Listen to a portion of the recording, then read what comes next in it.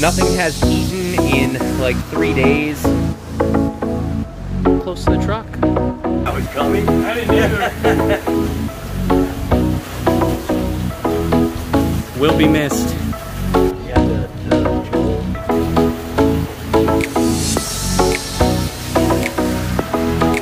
I thought the name was Mark. I didn't even have the right name.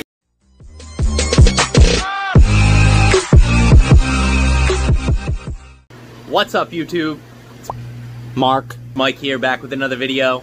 We've got some special visitors in this video today, but it's a little bit bittersweet for me, so we'll get into that.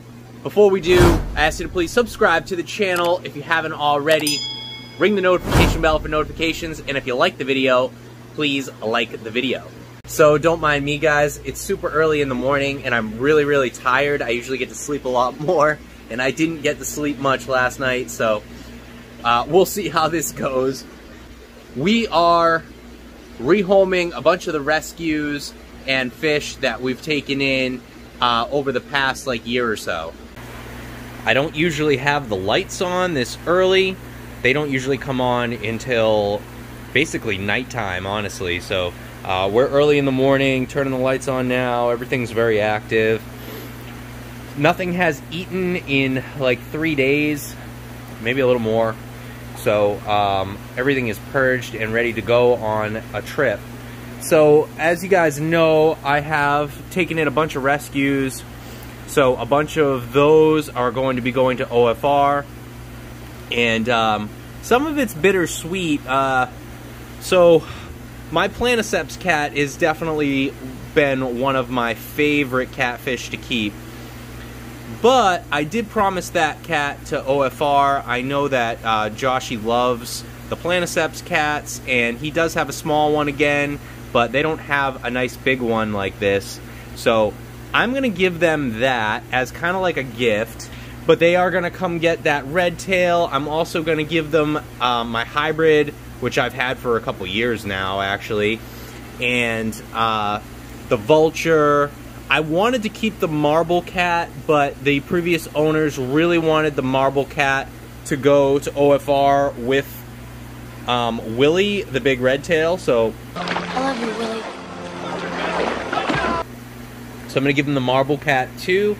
And I'm also going to give them a vulture cat because even though the vulture cat stays kind of small, I could kind of keep them. It would just be good to clear up some space for me. And I have tried to rehome the vulture, but there's really nobody local who wants him, so I'm going to give the vulture cat to OFR too. It's a pretty good sized vulture. So that'll clear up a ton of space in this tank.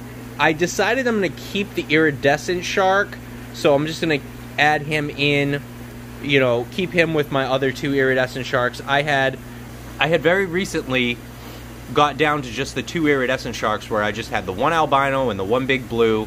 But again, I have decided to keep another big blue. I really enjoy this guy, and I think he fits in pretty well. He's about the size of my other one. He's still really fat, and he hasn't eaten much in the past few days. So, but yeah, we are waiting on Reaper to come pick things up. Look who's here. A little close to the truck. I was coming. I didn't either. I watched him on YouTube. Go get these fish, you know. And I thought the name was Mark. I didn't even have the right name. I had the right name. Well, Big Rich will always keep you guessing, right? Yeah. Yeah, he does. Let's start with something a little smaller. Okay, let me try to bring this guy to you. Oh, you got him. Alright, Mike took his back. Everything looks.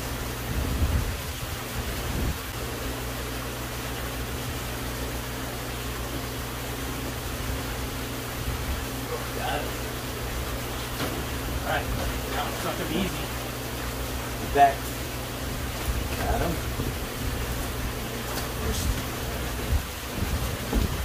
Go, Willy, go! Get out of here! I'm tired! Good boy.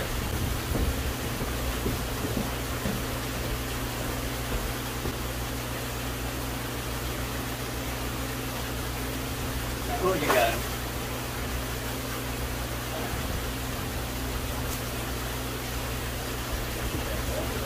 disappeared. What's that?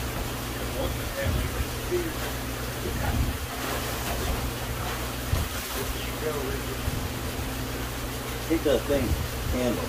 Pull it, yeah. Pretty easy. Alright guys, last but not least, my Planiceps cat will be missed. Absolutely will be missed, but going to a good home. Alright, Planiceps. Last one. Trying to get him to come. If you want to put the net like right here, so it's like in front, kind of in the corner there, yeah, I'll try to move him over. There we go. Back corner, back right. Where did it go? Went the opposite way that I hope. All right, I'm gonna scare him that way. Hopefully he'll make a big circle and come to you.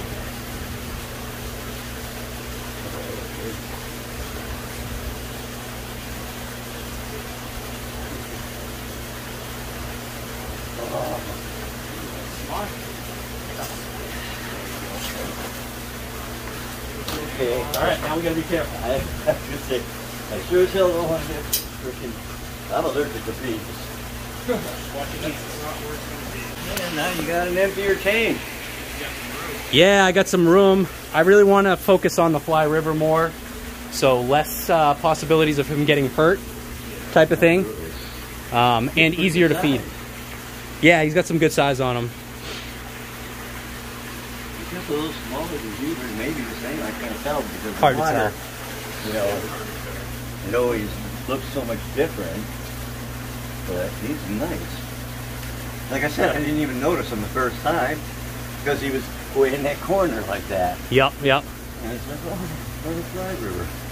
Well, thank you guys very much for coming. It was nice to have you. Thanks for having us. I definitely appreciate you guys freeing up some stock, and I know that the previous owners of a lot of these fish appreciate it too. So it's a long drive for you guys. Yeah, it is. It is a long drive. Long drive home. But I'm sure we'll see you here in a few years or whatever. Definitely. Get more stock and we get overfull, and that's what we do. I'm sure I'll be up to visit too. Awesome. Cool. Thank you guys. You got the pole? It's right there. We bid farewell to all the cats. Here you go, Joshy. I hope you enjoy.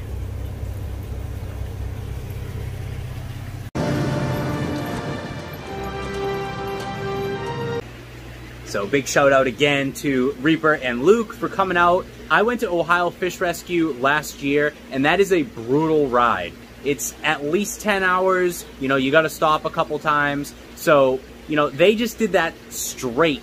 I think Reaper drove here and then Luke drove back.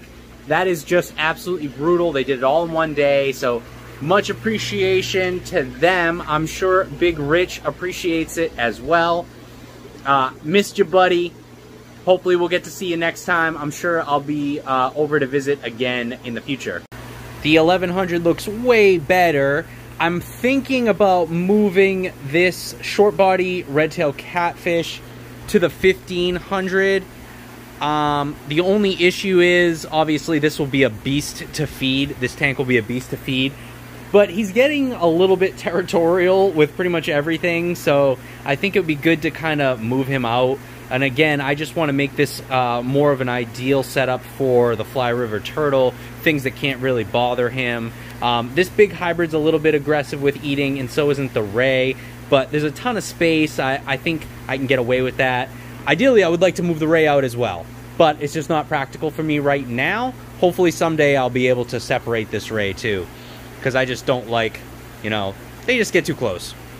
But I am very happy with this. I'm happy with having a lot more space. I'm sure all the fish appreciate it too. I can feed things a lot easier, that's for sure. Make sure you guys go check out the video that Reaper did on OFR Behind The Scenes YouTube channel. You'll get a different perspective of the whole rescue, a little bit more filming, and me and Reaper even had a calf size competition, which I think I won.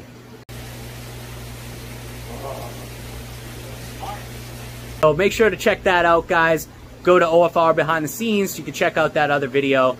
But I thank you guys, as always, for watching. I hope you enjoyed it. If you haven't already, I ask you to please subscribe, to the channel, and make sure you go subscribe to Ohio Fish Rescue and Ohio Fish Rescue Behind the Scenes channel. Follow me on Instagram at Off the Deep End Aquatics, and I will see you guys in that next video. Thanks.